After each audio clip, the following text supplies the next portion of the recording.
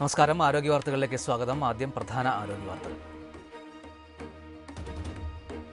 പ്രമേഹബാധ മൂലം രാജ്യത്ത് 30 സെക്കൻഡിൽ ഒരാളുടെ വീതം കാൽ മുറിച്ചു മാറ്റേണ്ടി വരുന്നതായി റിപ്പോർട്ട്. കേരളത്തിൽ ദിവസേന മുറിച്ചു മാറ്റേണ്ടി വരുന്നത് 50 രോഗികളുടെ കാലുകൾ. കൊഴുപ്പ് കുറഞ്ഞതും അന്നജം കൂടിയതുമായ ഭക്ഷണരീതി ഗുണത്തെക്കാളേറെ ദോഷം ചെയ്യുമെന്ന് പുതിയ പഠനം. പഴങ്ങളും പച്ചക്കറികളും കൂടി ഉൾപ്പെടുത്തുന്നത് ദോഷം പരിഹരിക്കാൻ കഴിയുമെന്നും കണ്ടെത്തൽ. രക്തക്കുഴൽ രോഗവിദഗ്ധരുടെ സംഘടനയായ വാസ്കുലാർ സൊസൈറ്റി ഓഫ് ഇന്ത്യയുടെ 24ാം വാർഷിക സമ്മേളനം കൊച്ചിയിൽ അടുത്ത മാസം 14-ന്. അമൃത ആശുപത്രിയിൽ നിന്നുള്ള തത്സമയ ശസ്ത്രക്രിയ സംപ്രേഷണം സമ്മേളനത്തിൽ ഉണ്ടാകുമെന്ന് സംഘാടകർ.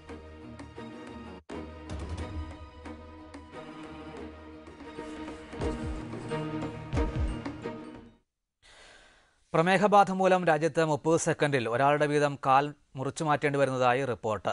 കേരളത്തിൽ ദിവസേന 50 രോഗികളുടെ കാലുകൾ മുറിച്ചു മാറ്റേണ്ടി വരുന്നതായി റിപ്പോർട്ടിൽ പറയുന്നു. വാസ്കുലാർ സൊസൈറ്റി ഓഫ് ഇന്ത്യയാണ് പഠനഫലം പ്രസിദ്ധീകരിച്ചത്. രോഗം ഗൗരവമായി കണ്ട് ചികിത്സ എടുക്കാത്തതാണ് പ്രശ്നം രൂക്ഷമാകാൻ കാരണം. രോഗാരംഭത്തിൽ തന്നെ ചികിത്സ ലഭ്യമാക്കിയാൽ കാലുകൾ നഷ്ടമാക്കാതെ സൂക്ഷിക്കാമെന്നും ഡോക്ടർമാർ പറയുന്നു. ലോക ആരോഗ്യ സംഘടനയുടെ പട്ടികയിൽ ലോകത്ത് പ്രമേഹ രോഗികളുടെ തലസ്ഥാനമായി കേരളം മാറുകയാണ്. പ്രമേഹ രോഗികൾ കാലുകളിൽ ഉണ്ടാകുന്ന മുറിവുകൾ വളരെ ശ്രദ്ധയോടെ കൈകാര്യം ചെയ്യണം. അശാസ്ത്രീയ ചികിത്സ മൂലം സ്ഥിതി കൂടുതൽ വഷളാകുകയാണെന്നും റിപ്പോർട്ടിൽ ചൂണ്ടിക്കാട്ടിയിട്ടുണ്ട്. മുടികൊഴിച്ചിൽ എന്ന വിഷയത്തെക്കുറിച്ചാണ് ആരോഗ്യവാർത്തകൾ ഇന്ന് ചർച്ച ചെയ്യുന്നത്. ചർച്ചയിൽ പങ്കെടുക്കുന്നത് Kochi Amrita institute of medical സയൻസിലെ dermatology വിഭാഗം അസോസിയേറ്റ് പ്രൊഫസർ ഡോക്ടർ വിനീത വർഗീസ് പണിക്കരാണ്. നമസ്കാരം ഡോക്ടർ. ആരോഗ്യവാർത്തകളിലേക്ക് സ്വാഗതം. ഡോക്ടർ, നമുക്ക് ആദ്യമായിട്ട് അറിയാനുള്ളത് ഈ മുടികൊഴിച്ചിൽ ഒരു രോഗമാണോ? ഇതിനെ എല്ലായ്പ്പോഴും ഒരു രോഗമായിട്ട് പരിഗണിക്കേണ്ട കാര്യമുണ്ടോ? മുടികൊഴിച്ചിൽ എല്ലായ്പ്പോഴും ഒരു രോഗമാകണമെന്നില്ല. നമുക്ക് നോർമൽ ഹെയർ ഷെഡിംഗ് ഉണ്ട്. ഇതിനെക്കുറിച്ച് അറിയണമെങ്കിൽ കൂടുതലായിട്ട് നമുക്ക് മുടി വളർച്ചയെക്കുറിച്ച് മനസ്സിലാക്കണം. അതായത് നമ്മുടെ മുടി എപ്പോഴും സൈക്കിൾസിലാണ് വളരുന്നത്. ഇതിനൊരു ഹെയർ സൈക്കിൾ എന്ന് പറയുന്നു. ഈ ഹെയർ സൈക്കിളിന് പ്രധാനമായിട്ട് 3 ഫേസസ് ഉണ്ട്. അതിൽ ആദ്യത്തെ ഫേസ് എന്ന് പറയുന്നത് അനാജൻ ഫേസ്, പിന്നെ ഒരു ടീലോജൻ എന്ന് പറഞ്ഞൊരു ഫേസ് ഉണ്ട്, പിന്നെ ഒരു കാറ്റജൻ ഫേസ്. അപ്പോൾ ഈ ആനാജൻ ഫേസിലാണ് മുടിയുടെ കാര്യമായിട്ടുള്ള വളർച്ച നടക്കുന്നത്. അപ്പം ആനാജൻ ഫേസിലുള്ള രോമങ്ങളാണ് വളർന്നുകൊണ്ടിരിക്കുന്നത്. ഒരു 90%, ഇപ്പോൾ നമ്മൾ തലയെടുക്കുകയാണെങ്കിൽ തലയിലെ ഒരു 90% രോമങ്ങളും ഈ ആനാജൻ ഫേസിലായിരിക്കും ഒരു സമയത്ത്. അതുപോലെ ഒരു 10% രോമങ്ങൾ ടീലോജൻ ഫേസിലായിരിക്കും. ടീലോജൻ ഫേസ് എന്ന് പറഞ്ഞാൽ രോമത്തിന് വളർച്ചയില്ലാത്ത ഫേസ്. അപ്പോൾ ഈ ഒരു ഫേസിലുള്ള രോമം കൊഴിഞ്ഞു പോകാനുള്ള രോമങ്ങളാണ്. അപ്പോൾ നമ്മുടെ തലയിൽ എടുക്കുകയാണെങ്കിൽ ഏകദേശം 100,000-ഓളം രോമം ഉണ്ടാവും. അപ്പോൾ ഒരു 10% എന്നുള്ളൊരു കണക്കിൽ ഏകദേശം ഒരു 100 മുടി വരെ സാധാരണ നോർമൽ ഹെയർ ഷെഡിംഗ് ആണ്. ഇതിൽ കൂടുതൽ രോമം കൊഴിയുമ്പോഴും ദൈനംദിനം, അതായത് എല്ലാ ദിവസവും 100 മുടി കൂടുതൽ മുടി കൊഴിയുമ്പോൾ മാത്രമാണ് ഇതൊരു രോഗമോ ഒരു രോഗലക്ഷണമോ ആകുന്നത്. ഡോക്ടർ, എന്തെല്ലാം കാരണങ്ങൾ കൊണ്ടായിരിക്കാം ഇത്തരത്തിലൊരു മുടി കൊഴിച്ചിൽ ഉണ്ടാകുന്നത്? മുടി കൊഴിച്ചിലിന് ഒരുപാട് കാരണങ്ങളുണ്ട്. നമ്മൾ നോക്കുമ്പോൾ ഇപ്പോഴത്തെ ഒരു ജീവിതത്തിൽ എല്ലാവർക്കും വളരെ സ്ട്രെസ്സുണ്ട്. എല്ലാവരും ഒരുപാട് മെൻ്റൽ സ്ട്രെസ്സിൽ കൂടി പോകുന്നു. അപ്പോൾ ആ സ്ട്രെസ്സ് ഒരു പ്രധാന കാരണമാണ്. സ്ട്രെസ്സ് കാരണം പലപ്പോഴും ജോലി തിരക്കുകൾ അല്ലെങ്കിൽ കുട്ടികൾക്ക് പഠന തിരക്കുകൾ കാരണം ഭക്ഷണം ചിലപ്പോൾ ശരിക്കും കഴിക്കില്ല, അല്ലെ പലതരം ടെൻഷൻസ്. അത് മുടി കൊഴിച്ചിലിനെ നല്ലതായിട്ട് മുടി കൊഴിച്ചിൽ കൂടുതലായിട്ട് ഉണ്ടാക്കും. പിന്നെ ഉള്ള പ്രധാന കാരണം നമ്മുടെ ബോഡിയിൽ എന്തെങ്കിലും അസുഖങ്ങൾ, പ്രത്യേകിച്ച് ഇപ്പോൾ നമുക്കൊരു നല്ലൊരു വൈറൽ ഇൻഫെക്ഷൻ അല്ലെങ്കിൽ ഒരു ഓപ്പറേഷൻ അല്ലെങ്കിൽ ഒരു ഡെലിവറിയൊക്കെ കഴിയുമ്പോൾ അതിനൊരു 3-4 മാസത്തിന് ശേഷം, അതായത് നമുക്ക് ഈ ഒരു പ്രശ്നം വന്നതിന് ഒരു 3-4 മാസത്തിന് ശേഷം നല്ലൊരു മുടി കൊഴിച്ചിൽ കാണാറുണ്ട്. ഇത് ആ ബോഡിയുടെ ഒരു സ്ട്രെസ് പീരിയഡിൽ മുടി വളർച്ചയെ കാര്യമായിട്ട് ബാധിച്ചുകൊണ്ട് വരുന്നതാണ്. ഇതിനെയാണ് ടീലോജൻ എഫ്ലൂയം എന്ന് പറയുന്നത്. പിന്നെ ഇപ്പോഴത്തെ ഭക്ഷണ രീതികൾ കാരണം പോഷകക്കുറവുണ്ടാവാം. പോഷകക്കുറവ് അത് കുട്ടികൾക്കും മുതിർന്നവർക്കും നമ്മളത് കാണുന്നുണ്ട്. അതും ഇതിനൊരു പ്രധാന കാരണമാണ്. മറ്റൊരു കാരണം എന്ന് പറയുന്നത് ഹോർമോണൽ ചേഞ്ചസ്. അത് കൂടുതലായിട്ട് നമ്മൾ സ്ത്രീകളിലാണ് കാണുന്നത്. ഈ തൈറോയിഡിൻ്റെ ചേഞ്ചസ്, പിന്നെ പോളിസിസ്റ്റിക് ഓവറി എന്ന് പറഞ്ഞൊരു പ്രശ്നമുണ്ട്. പോളിസിസ്റ്റിക് ഓവറി സിൻഡ്രോമിൽ നമ്മൾ കാണുന്നത് അമിതവണ്ണം, മുഖക്കുരു വരിക, പിന്നെ ആർത്തവത്തിൻ്റെ വ്യത്യാസങ്ങൾ, ഇറഗുലർ പീരിയഡ്സ്, അപ്പോൾ ഇതൊക്കെ ഉണ്ടാകുന്ന ഒരു ആൾക്ക് പോളിസിസ്റ്റിക് ഓവറിയുടെ ലക്ഷണങ്ങളാണ്. അപ്പോൾ ഇതും പോളിസിസ്റ്റിക് ഓവറി ഉള്ളവർക്കും മുടി കൊഴിച്ചിൽ കാര്യമായിട്ട് കാണുന്നുണ്ട്. പിന്നെ മറ്റൊരു കാരണം എന്ന് വെച്ചാൽ ചില മരുന്നുകളുടെ ഉപയോഗം. ഇത് കൂടുതലും ക്യാൻസറിൻ്റെ ചികിത്സ, കീമോതെറാപ്പി മരുന്നുകൾ, അങ്ങനെയുള്ള ചില മരുന്നുകൾ ഉപയോഗിക്കുന്നവർക്കും മുടി കൊഴിച്ചിൽ കാണാറുണ്ട്.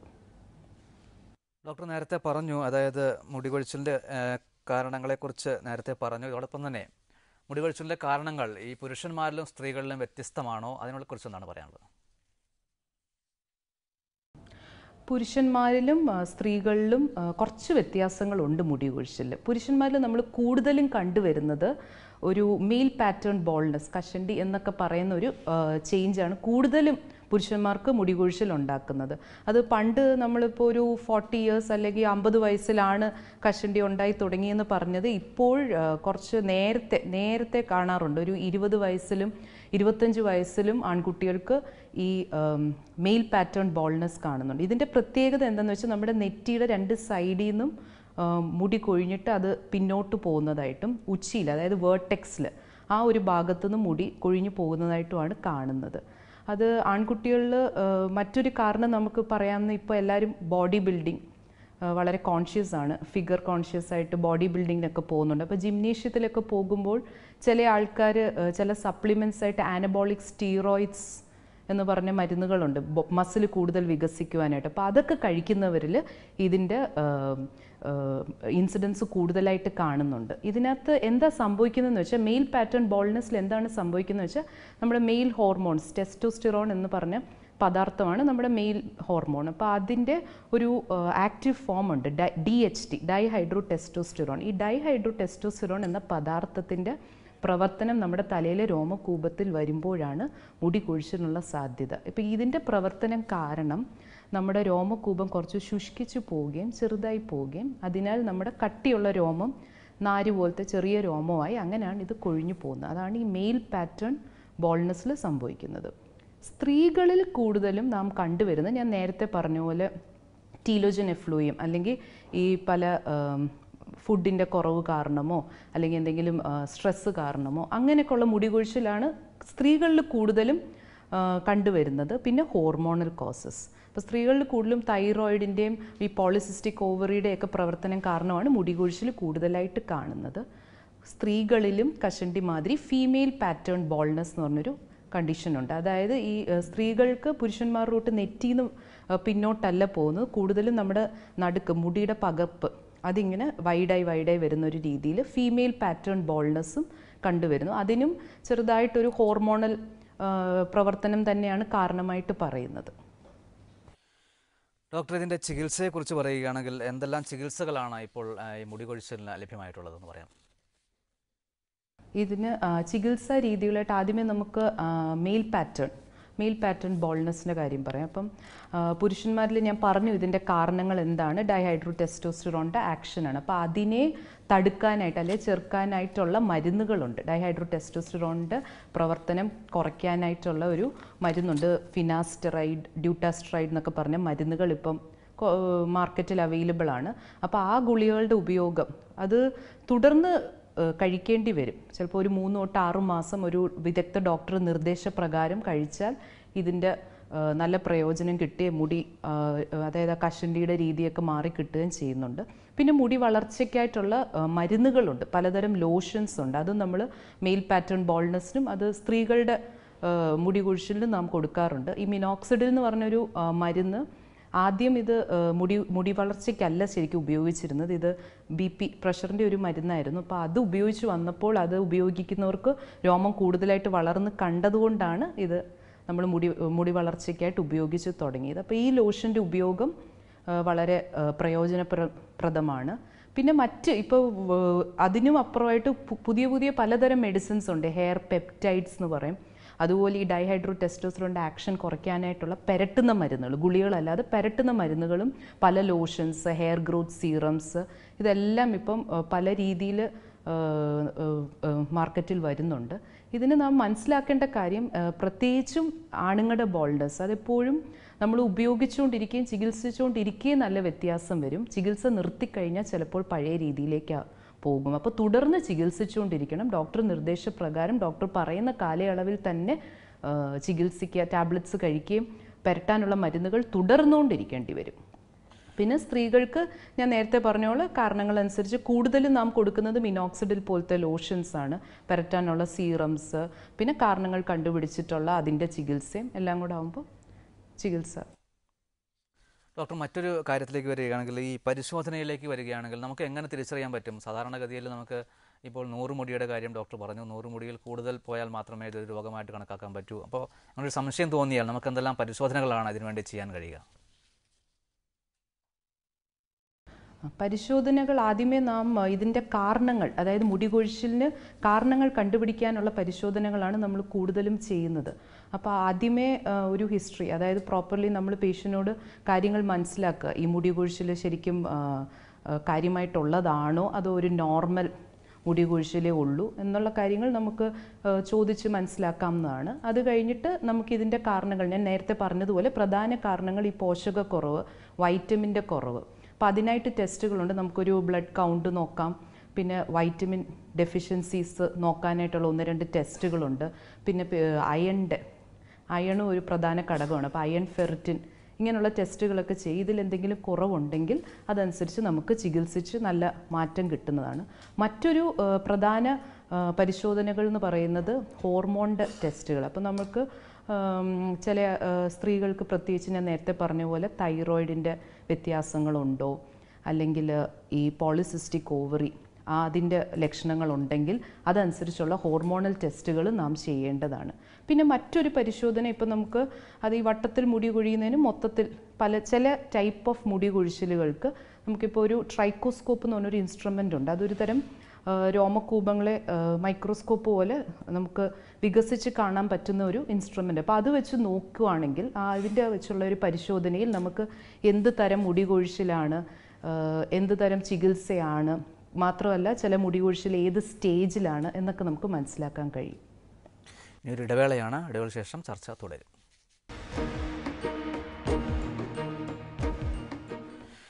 മുടികൊഴിച്ചിൽ എന്ന വിഷയത്തെക്കുറിച്ചാണ് ആരോഗ്യ വാർത്തകൾ ഇപ്പോൾ ചർച്ച ചെയ്തുകൊണ്ടിരിക്കുന്നത്. ചർച്ചയിൽ പങ്കെടുക്കുന്നത് Kochi Amrita institute of medical സയൻസിലെ dermatology വിഭാഗം അസോസിയേറ്റ് പ്രൊഫസർ ഡോക്ടർ വിനീത വർഗീസ് പണിക്കരാണ്.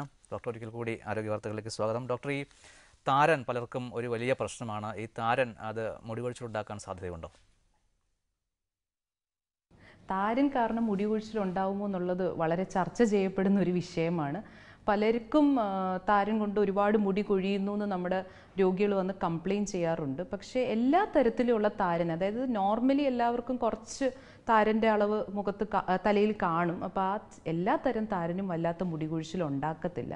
ഒരു താരൻ്റെ ഒരു കൂടിയ അവസ്ഥ, അതായത് തലയിൽ നല്ല ഒരു ചുമന്ന കുരുക്കളോ ചുമന്ന പാടുകളോ അല്ലെങ്കിൽ ഇങ്ങനെ സ്കെയിൽസ്, അതായത് ചെതുമ്പൽ പോലെ തലേന്ന് വരിക, പിന്നെ ചിലപ്പോൾ ഇത് കൂടിയിട്ട് ചെറിയ പഴുത്ത കുരുക്കളൊക്കെ വരാം. അപ്പം അങ്ങനെയുള്ള ഒരു അവസ്ഥയിൽ രോമകൂപത്തിന് കുറച്ച് ഡാമേജ് ഒക്കെ വന്നിട്ട് മുടി കൊഴിച്ചിലുണ്ടായേക്കാം. അല്ലാതെ നോർമലി നമ്മൾ കാണുന്ന ഒരു താരന് വലിയ മുടി കൊഴിച്ചിലുണ്ടാവാറില്ല.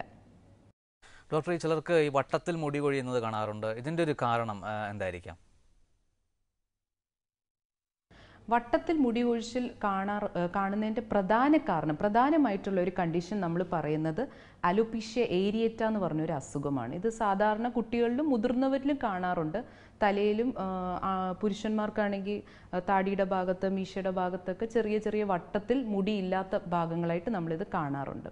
ഈ അലോപീഷ്യ ഏരിയേറ്റയുടെ കാരണങ്ങൾ നോക്കുകയാണെങ്കിൽ ഇത് പ്രധാനമായിട്ടും ഒരു ഓട്ടോ ഇമ്മ്യൂൺ എന്ന് നമ്മൾ പറയും. ഓട്ടോ ഇമ്മ്യൂൺ കണ്ടീഷനാണ്. ഓട്ടോ ഇമ്മ്യൂൺ എന്ന് വെച്ചാൽ നമ്മുടെ ശരീരം നമുക്കെതിരെ തന്നെ പ്രതിരോധിക്കുന്നു. ആ ഒരു അവസ്ഥയ്ക്കാണ് ഓട്ടോ ഇമ്മ്യൂൺ അവസ്ഥ എന്ന് നമ്മൾ പറയുന്നത്. അപ്പോൾ ഇത് രോമകൂപത്തിനെതിരെ നടക്കുമ്പോൾ, അതായത് നമ്മുടെ രോമകൂപത്തിനെതിരെ കുറച്ച് ഓട്ടോ ഇമ്മ്യൂൺ പ്രവർത്തനം നടക്കുമ്പോൾ രോമകൂപത്തിൽ ഇരിക്കില്ല, അതിങ്ങനെ കൊഴിഞ്ഞു പോകും. അപ്പോൾ ആ ഒരു അവസ്ഥയിലാണ് നമുക്ക് ഈ പാച്ചായിട്ട് അലോപീഷ്യ ഏരിയേറ്റ എന്ന് പറയുന്ന അസുഖം വരുന്നത്. ഇതിന് പിന്നെ പ്രധാനമായിട്ടും വേറൊരു കാരണം മറ്റ് ഓട്ടോ ഇമ്മ്യൂൺ ഡിസീസ്, അതായത് ഡയബറ്റിസ് അല്ലെങ്കിൽ തൈറോയിഡിൻ്റെ ഓട്ടോ ഇമ്മ്യൂൺ ഡിസീസൊക്കെ ഉള്ളവർക്ക് ഇത് കൂടുതലായിട്ട് നാം കാണുന്നുണ്ട്. മറ്റൊരു കാരണം എറ്റോപ്പി എന്ന് വെച്ചാൽ ശ്വാസമുട്ട്, തുമ്മൽ, അങ്ങനെയുള്ളൊരു അലർജിക് അവസ്ഥയുള്ളവർക്കും ഈ വട്ടത്തിലുള്ള മുടി കൊഴിച്ചിൽ കൂടുതലായിട്ട് കാണാറുണ്ട്.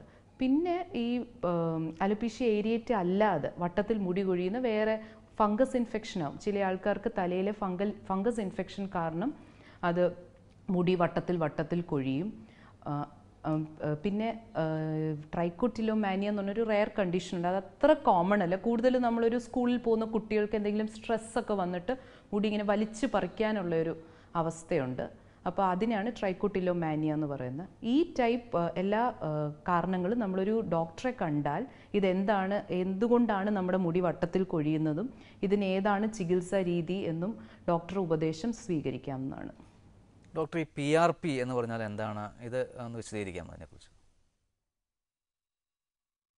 ഇപ്പോൾ വളരെ ആധുനികമായിട്ടും ഒരുപാട് ചർച്ച ചെയ്യപ്പെടുന്ന ഒരു ചികിത്സാ രീതിയാണ് PRP എന്ന് പറയുന്നത്. PRP എന്ന് പറഞ്ഞാൽ പ്ലേറ്റ്ലെറ്റ് റിച്ച് പ്ലാസ്മ. ഇത് വെച്ചിട്ടുള്ള ഒരു ചികിത്സയാണ് PRP. ഇത് പ്രധാനമായിട്ടും മെയിൽ പാറ്റേൺ, അതായത് ഞാൻ നേരത്തെ പറഞ്ഞ ആണുങ്ങളുടെ കഷണ്ടിക്കും ഫീമെയിൽ സ്ത്രീകൾക്കും ബോൾനെസ് വരുന്നതിന് വളരെ ഉപയോഗപ്രദമാണ് ഈ ചികിത്സ. ഇതിലെന്താണ് ചെയ്യുന്നതെന്ന് വെച്ച് കഴിഞ്ഞാൽ നമ്മുടെ പേഷ്യൻറ്റിന് തന്നെ നമ്മൾ ബ്ലഡ് കുറച്ച് സാമ്പിൾ എടുക്കുക. ഒരു ബ്ലഡ് സാമ്പിൾ എടുത്തിട്ട് പലതരം ടെക്നിക്സിൽ കൂടി പ്ലേറ്റ്ലെറ്റ് എന്ന് പറഞ്ഞൊരു പദാർത്ഥം അതിൽ നിന്ന് നമ്മൾ വേർതിരിച്ചെടുക്കുകയാണ്. എന്നിട്ട് ഈ പ്ലേറ്റ്ലെറ്റ് പദാർത്ഥം ആണ് നമ്മൾ തലയിലേക്ക് ഇഞ്ചെക്റ്റ് ചെയ്യുന്നത്. രോമ കൊഴിച്ചിലുള്ള ഭാഗത്ത്, അതായത് പ്രധാനമായിട്ടും തലയിൽ എവിടേക്കാണ് രോമ കൊഴിച്ചിലുള്ളതെന്ന് വെച്ചാൽ ആ ഭാഗത്തേക്ക് നമുക്ക് ഈ PRP ഇഞ്ചെക്റ്റ് ചെയ്യാവുന്നതാണ്. അപ്പോൾ ഇതിൻ്റെ പ്രയോജനം എന്താണെന്ന് വെച്ചാൽ ഈ പ്ലേറ്റ്ലെറ്റ് റിച്ച് പ്ലാസ്മയാണല്ലോ, അതായത് നമ്മുടെ ബ്ലഡിലെ പ്ലേറ്റ്ലെറ്റ് അംശമാണ്. പ്ലേറ്റ്ലെറ്റ് അംശത്തിന് ഒരുപാട് ഗ്രോത്ത് ഫാക്ടേഴ്സ് ഉണ്ടെന്നാണ് പറയുന്നത്. അപ്പോൾ ഈ തലയിലേക്ക് ഇഞ്ചെക്റ്റ് ചെയ്യുമ്പോൾ രോമത്തിൻ്റെ വളർച്ചയെ ഇത് വളരെ സഹായിക്കുന്നു. അതുപോലെ അതിന് കുറച്ച് വാസ്കുലർ ചില ഗ്രോത്ത് ഫാക്ടേഴ്സ്, അതായത് നമ്മുടെ രക്തയോട്ടം കൂട്ടാനുമുള്ള ചില ഫാക്ടേഴ്സ് ഈ പ്ലേറ്റ്ലെറ്റ് റിച്ച് പ്ലാസ്മ അതായത് PRPയിലുണ്ടെന്നാണ് പറയുന്നത്. അപ്പോൾ PRP ചികിത്സ ആണുങ്ങളുടെ കഷണ്ടിക്ക് ഇപ്പോൾ ഈ ഞാൻ മുന്നേ പറഞ്ഞ ഗുളികകളുടെ കൂടെയും ലോഷൻസിൻ്റെ കൂടെയും PRP ചികിത്സയും കൂടെ ചെയ്യുന്നത് വളരെ ഫലപ്രദമാണ്. സ്ത്രീകൾക്കും ഇത് ഫലപ്രദമാണ്. ഇത് PRP ഡോക്ടർ നിർദ്ദേശപ്രകാരം ഡോക്ടർ പറയുന്ന എത്രയും തവണ, അപ്പോൾ സാധാരണയായിട്ട് നമ്മൾ പല രീതിയിൽ അത് ചെയ്യാം. മിക്കവാറും എല്ലാവരും ചെയ്യുന്നതെന്ന് വെച്ചാൽ ആദ്യത്തെ ഒരു 3 മാസം 3 സിറ്റിങ്സ് ആയിട്ട് കൊടുക്കാറുണ്ട്. ആദ്യത്തെ ഒരു സിറ്റിംഗ്, അത് കഴിഞ്ഞ് 1 മാസം കഴിഞ്ഞ് രണ്ടാമത്തത്, പിന്നെ 3. അത് കഴിഞ്ഞിട്ട് ഒരു 3 സിറ്റിങ്സ് കഴിഞ്ഞ് നമുക്ക് കുറച്ച്, ബിക്കോസ് ഞാൻ നേരത്തെ പറഞ്ഞു മുടി എപ്പോഴും സൈക്കിൾസിലാണ് വളരുന്നത്. അപ്പോൾ മുടിയുടെ ഹെയർ സൈക്കിൾ എന്ന് വെച്ചാൽ ആ ഗ്രോയിങ് ഫേസ് ഒരു 6 തൊട്ട് 9 മാസം വരെ എടുക്കും. അപ്പോൾ നമ്മൾ ആദ്യത്തെ ഒരു 2-3 സിറ്റിംഗ് ചെയ്ത് കഴിഞ്ഞിട്ട് ഒരു 3 to 4 months വെയിറ്റ് ചെയ്യാം ഇതിൻ്റെ റെസ്പോൺസിന് വേണ്ടി. അപ്പോൾ അങ്ങനെയാണ്, അത് കഴിയുമ്പോഴേ ഇതിൻ്റെ ഒരു റെസ്പോൺസ് അറിയാൻ പറ്റൂ. അത് കഴിയുമ്പോൾ വേണമെങ്കിൽ നമുക്കൊരു മെയിൻ്റനൻസ് ആയിട്ട് പേഷ്യൻ്റ് 6 മാസം കൂടുമ്പോഴോ അങ്ങനെയൊക്കെ സിറ്റിങ്സ് ചെയ്ത് കൊടുക്കുക. അത് ഓരോരുത്തരുടെയും ഇതനുസരിച്ച്, പിന്നെ ആ ഹെയറിൻ്റെ സ്റ്റേജ് അനുസരിച്ചുമാണ് നമ്മൾ, അതായത് ആണുങ്ങൾക്ക് കഷണ്ടി വന്ന് വളരെ ഏർലി സ്റ്റേജിലും വല്ലാതെ മുടികൊഴിച്ചിൽ കൂടാതിരിക്കുന്ന സ്റ്റേജിലും ഇതിന് വളരെ ഫലപ്രദമാണ് ഈ ചികിത്സ. ഒരുപാട് അഡ്വാൻസ് ആയി കഴിയുമ്പം രോമകൂപം വല്ലാണ്ട് ശുഷ്കിച്ചു പോകുമ്പം എല്ലാ ചികിത്സകളുടെ എഫക്റ്റ് കുറയും. അതുപോലെ PRPയുടെ സ്ത്രീകൾക്കും PRP ചികിത്സ, എസ്പെഷ്യലി നമ്മുടെ ഫീമെയിൽ പാറ്റേൺ കഷണ്ടി പോലെ വരുന്ന സ്ത്രീകൾക്കും ഈ PRP ചികിത്സ വളരെ ഫലപ്രദമാണ്. ഡോക്ടർ, ഇപ്പോൾ പലരും ചെയ്യാറുള്ളൊരു കാര്യമാണ് ഈ ഹെയർ സ്ട്രൈറ്റനിങ്. ഇങ്ങനെ ചെയ്യുന്നത് ശരിക്കും മുടിക്ക് ദോഷകരമാണോ? ഇപ്പോൾ എല്ലാവരും മുടിയുടെ അഴകിനെക്കുറിച്ചും സൗന്ദര്യത്തെക്കുറിച്ചും വളരെ കോൺഷ്യസ് ആണ്. അപ്പോൾ മുടി നല്ലതായിട്ടിരിക്കാൻ വേണ്ടി പലരും ഹെയർ സ്ട്രെയിറ്റനിങ്, പേർമിങ് ഇങ്ങനെയുള്ള ഒരുപാട് പ്രൊസീജിയേഴ്സ് ചെയ്യുന്നതായിട്ട് നാം കാണുന്നു. ഇതിനകത്ത് നാം മനസ്സിലാക്കേണ്ടത് ഈ ഹെയർ സ്ട്രെയിറ്റനിങ്, റിലാക്സിങ് ഇങ്ങനെ പല പല ടേംസ് സലൂൺകാർ പറയാറുണ്ട്. ഇതിനകത്തെല്ലാം അടിസ്ഥാനപരമായിട്ട് നടക്കുന്നത് എന്താണെന്ന് വെച്ചാൽ ഒരു കെമിക്കൽ യൂസ് ഉണ്ട്. കെമിക്കൽ യൂസ് കൂടുതലും ആൽക്കലി പോലത്തെ കെമിക്കൽസ് വെച്ചിട്ട് നമ്മുടെ ഹെയറിന് അകത്ത് ബോണ്ട്സ് ഉണ്ട്. ഡൈസൾഫൈഡ് ബോണ്ട് എന്ന് പറയും, ഒരു കെമിക്കൽ ബോണ്ട് ഉണ്ട്. അപ്പോൾ ആ കെമിക്കൽ ബോണ്ടിനെ ശരിക്കും ഈ കെമിക്കൽസ് യൂസ് ചെയ്ത് ബ്രേക്ക് ചെയ്യുകയാണ്. അപ്പോഴാണ് നമ്മുടെ ഹെയറിനൊരു ലൂസായിട്ടൊരു സ്ട്രെയിറ്റൻഡ് എഫക്റ്റ് വരുന്നത്. പിന്നെ അതിൻ്റെ കൂട്ടത്തിൽ ഈ കെമിക്കൽസ് യൂസ് ചെയ്തതിന് ശേഷം നല്ല ചൂടുള്ള ടോങ്സോ സ്ട്രെയിറ്റനറോ കോമ്പ് വെച്ചിട്ടോ മുടി വലിക്കുകയാണ്. അപ്പോൾ മുടിക്കൊരു സ്ട്രെസ്സ് വരുന്നുണ്ട്, മുടിയിൽ ഹീറ്റ് വരുന്നുണ്ട്, കെമിക്കലിൻ്റെ ഇഫക്റ്റും വരുന്നുണ്ട്. അപ്പോൾ എങ്ങനെയാണെങ്കിലും ഇതിൻ്റെ മൂന്നിൻ്റെയും കൂടെ പ്രവർത്തനം വരുമ്പോൾ നമ്മുടെ മുടിക്ക് ഡാമേജ് തന്നെയാണ് വരുന്നത്. പിന്നെ നമ്മൾ എപ്പോഴും ഈ സ്ട്രെയിറ്റനിങ് പ്രൊസീജിയേഴ്സൊക്കെ കുറച്ച് നല്ല സ്ഥലത്ത് തന്നെ പോയി നല്ല ഇതിൻ്റെ എക്സ്പീരിയൻസ് ഉള്ള ആൾക്കാരുടെ അടുത്തുനിന്ന് ചെയ്യണം. പക്ഷെ നാം മനസ്സിലാക്കേണ്ടത് അടിസ്ഥാനപരമായിട്ട് ഈ പ്രൊസീജിയേഴ്സ്, കെരാറ്റിൻ എന്ന് പറയുന്നത്, ഇതിനകത്തെല്ലാം കെമിക്കൽ യൂസും ഹീറ്റ് ആപ്ലിക്കേഷനും ഉണ്ട്. അപ്പോൾ നമ്മുടെ ലോങ് ടേമിൽ നമ്മുടെ ഹെയറിന്, നമ്മുടെ നാച്ചുറൽ ഹെയറിൻ്റെ ആ ഒരു ഇതൊക്കെ ടെക്സ്ചറൊക്കെ പോവുകയും കുറച്ച് ഡാമേജ് എന്തായാലും വരും. ഡോക്ടർ, ഈ ഹെയർ ഡൈ ഉപയോഗിക്കുന്നത് വളരെ വ്യാപകമാണ്. പലരും ഈ ഡൈ ഉപയോഗിക്കുന്നത് കൊണ്ട് മുടിക്ക് എന്തെങ്കിലും ദോഷമുണ്ടാകുമോ? പലരും അകാല നരയ്ക്കായിട്ട് ഇപ്പോൾ ഹെയർ ഡൈകൾ, ഹെയർ കളേഴ്സ്, പിന്നെ ഒരു ഫാഷനുമാണ് ഹെയറിൽ പലതരം കളേഴ്സ് യൂസ് ചെയ്യുന്നത്. അപ്പം ഇതിന് ശരിക്കും പറഞ്ഞാൽ ഹെയർ ഡൈ നമ്മൾ യൂസ് ചെയ്യുമ്പം പലർക്കും ഹെയർ ഡൈക്ക് ഒരു അലർജി കാണാറുണ്ട്. ഹെയർ ഡൈയിലെ അലർജി അതിനകത്തൊരു കെമിക്കൽ, അത് നമ്മൾ മനസ്സിലാക്കേണ്ട. ഇപ്പം കോസ്റ്റ്ലി ആയിട്ടുള്ള ഹെയർ ഡൈയും വില കുറഞ്ഞ ഡൈയിലും ഒരേ കെമിക്കലാണുള്ളത്, PPD എന്ന് പറഞ്ഞ കെമിക്കൽ. അപ്പോൾ ഈ കെമിക്കലാണ് നമ്മുടെ രോമത്തിന്, നമ്മുടെ മുടിക്ക് കളർ ഉണ്ടാക്കുന്നത്. അപ്പോൾ ഈ കെമിക്കലിന് പല പേഷ്യൻസിനും നമ്മുടെ അലർജി കാണാറുണ്ട്. അപ്പോൾ അങ്ങനെ അലർജി വരാൻ സാധ്യതയുള്ളവർ സാധാരണ നമ്മൾ അതിനൊരു പാച്ച് ടെസ്റ്റ്, അതായത് മുന്നാലെ ഒരു ടെസ്റ്റ് ചെയ്ത് നോക്കാം ഒരു ഭാഗത്ത്. അപ്പോൾ ഇതിന് വല്ല അലർജി ഉണ്ടാവുന്നോ എന്നറിയാം. അത് കഴിഞ്ഞിട്ട് വേണം ചെയ്യാൻ. പക്ഷെ അത് ചെയ്ത് ആദ്യ കാലങ്ങളിലൊന്നും ഹെയർ ഡൈക്ക് അലർജി ഇല്ലാത്തവർക്ക് വർഷങ്ങൾക്ക് ശേഷം നമ്മൾ ഹെയർ ഡൈ അലർജി കാണാറുണ്ട്. അപ്പോൾ ഹെയർ ഡൈ ഉപയോഗം നമ്മൾ കുഴപ്പമില്ല, പക്ഷേ ഹെയർ ഡൈക്ക് എന്തെങ്കിലും അലർജി ഉണ്ടെങ്കിൽ അത് കഴിവതും ഉപയോഗം കുറയ്ക്കുന്നതാണ് നല്ലത്. ബിക്കോസ് ഹെയർ ഡൈ അലർജി കാരണം പലർക്കും ചൊറിച്ചിൽ, സിവിയർ ആയിട്ടുള്ള റിയാക്ഷൻസ് നാം കാണാറുണ്ട്. ചില ആൾക്കാർക്ക് ഫേസിൽ പിഗ്മെൻറ്റേഷൻ നമ്മൾ കാണാറുണ്ട്. പലതരം ലോങ് ടേം ഹെയർ ഡൈ യൂസൊക്കെ കഴിഞ്ഞ് കഴിയുമ്പം അതിൻ്റെ കെമിക്കലിൻ്റെ ഇഫക്റ്റിലും അങ്ങാനും ചെറിയൊരു അലർജിയും കൂടെ കാണും. അവിടെ ഇവിടെ മുഖത്ത് അല്ലെങ്കിൽ കഴുത്തിലൊക്കെ ചെറിയ കറുപ്പുകൾ വരുന്നതായിട്ടും കാണാറുണ്ട്. ഡോക്ടർ, ഏറ്റവും അവസാനമായി മുടി സംരക്ഷണത്തിനായി വേണ്ടി ഡോക്ടർക്ക് പ്രേക്ഷകരോട് നൽകാനുള്ള സന്ദേശം എന്താണ്? മുടി സംരക്ഷണത്തിന് ഞാൻ നേരത്തെ പറഞ്ഞു, ഈ സ്ട്രെസ്സ്, ഫുഡ് ഹാബിറ്റ്സ്, അതൊക്കെ വളരെ ഇമ്പോർട്ടൻ്റ് ആണ് മുടി വളർച്ചയ്ക്ക്.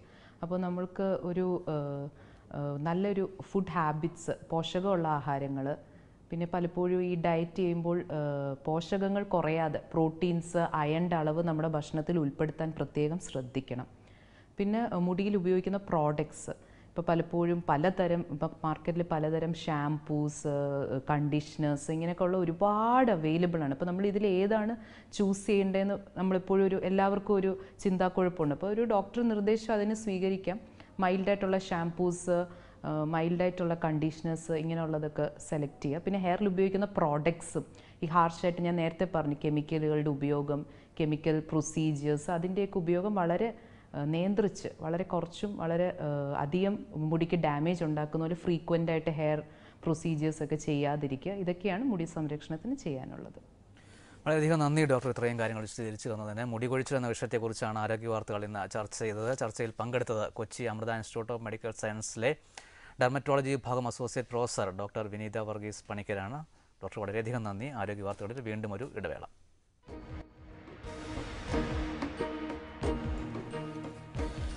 കൊഴുപ്പ് കുറഞ്ഞതും അന്നജം കൂടിയതുമായ ഭക്ഷണ രീതി പതിവാക്കുന്നത് ഗുണത്തേക്കാളേറെ ദോഷം ചെയ്യുമെന്ന പുതിയ പഠനം. ലോകമെമ്പാടുമുള്ള ആരോഗ്യ പ്രവർത്തകരുടെ വർഷങ്ങളായുള്ള ഉപദേശങ്ങൾക്ക് വിരുദ്ധമാണ് പുതിയ പഠനം. തെക്കനേഷ്യൻ രാജ്യങ്ങളിൽ ഉള്ളവർ പതിവായി ഭക്ഷണരീതി പിന്തുടർന്നിട്ടും അകാല മരണവും ആരോഗ്യ പ്രശ്നങ്ങളും ഇവർക്കിടയിൽ കൂടി വരുന്നതുമായി ബന്ധപ്പെട്ടാണ് പഠനം നടത്തിയത്. പഴങ്ങളും പച്ചക്കറികളും കൂടി ഭക്ഷണത്തിൽ ഉൾപ്പെടുത്തിയാൽ ദോഷം പരിഹരിക്കാൻ കഴിയുമെന്നും പഠനത്തിൽ കണ്ടെത്തി. 1,35,000 പേരിലാണ് പഠനം നടത്തിയത്. ലാൻസെറ്റ് ജേർണലിൽ പഠനഫലം പ്രസിദ്ധീകരിച്ചിട്ടുണ്ട്. രക്തക്കുഴൽ രോഗവിദഗ്ധരുടെ സംഘടനയായ വാസ്കുലാർ സൊസൈറ്റി ഓഫ് ഇന്ത്യയുടെ 24ാം വാർഷിക സമ്മേളനം കൊച്ചിയിൽ അടുത്ത മാസം 14 നടക്കുമെന്ന് സംഘാടകർ വാർത്താസമ്മേളനത്തിൽ അറിയിച്ചു. രാജ്യത്തിനകത്തും പുറത്തുനിന്നുമുള്ള 600ഓളം വിദഗ്ധർ പങ്കെടുക്കും. അമൃത ആശുപത്രിയിൽ നിന്നുള്ള തത്സമയ ശസ്ത്രക്രിയാ സംപ്രേഷണം സമ്മേളനത്തിന്റെ ഭാഗമായി നടക്കും. 16-ന് റൺ ഫോർ യുവർ ലെഗ് എന്ന പേരിൽ മാരത്തോൺ നടക്കുമെന്നും സംഘാടകർ അറിയിച്ചു. സൊസൈറ്റി ഭാരവാഹിയായ ഡോക്ടർ RC ശ്രീകുമാർ ആണ് വാർത്താസമ്മേളനത്തിൽ ഇക്കാര്യങ്ങൾ വിശദീകരിച്ചത്. പ്രധാന ആരോഗ്യ വാർത്തകൾ വീണ്ടും. പ്രമേഹബാധ മൂലം രാജ്യത്ത് 30 സെക്കൻഡിൽ ഒരാളുടെ വീതം കാൽ മുറിച്ചു മാറ്റേണ്ടി വരുന്നതായി റിപ്പോർട്ട്. കേരളത്തിൽ ദിവസേന മുറിച്ചു മാറ്റേണ്ടി വരുന്നത് 50 രോഗികളുടെ കാലുകൾ. കൊഴുപ്പ് കുറഞ്ഞതും അന്നജം കൂടിയതുമായ ഭക്ഷണരീതി പതിവാക്കുന്നത് ഗുണത്തേക്കാളേറെ ദോഷം ചെയ്യുമെന്ന് പുതിയ പഠനം. പഴങ്ങളും പച്ചക്കറികളും ഉൾപ്പെടുത്തുന്നത് വഴി ദോഷം പരിഹരിക്കാൻ കഴിയുമെന്നും പഠന റിപ്പോർട്ട്. രക്തക്കുഴൽ രോഗവിദഗ്ധരുടെ സംഘടനയായ വാസ്കുലാർ സൊസൈറ്റി ഓഫ് ഇന്ത്യയുടെ 24ാം വാർഷിക സമ്മേളനം കൊച്ചിയിൽ അടുത്ത മാസം 14-ന്.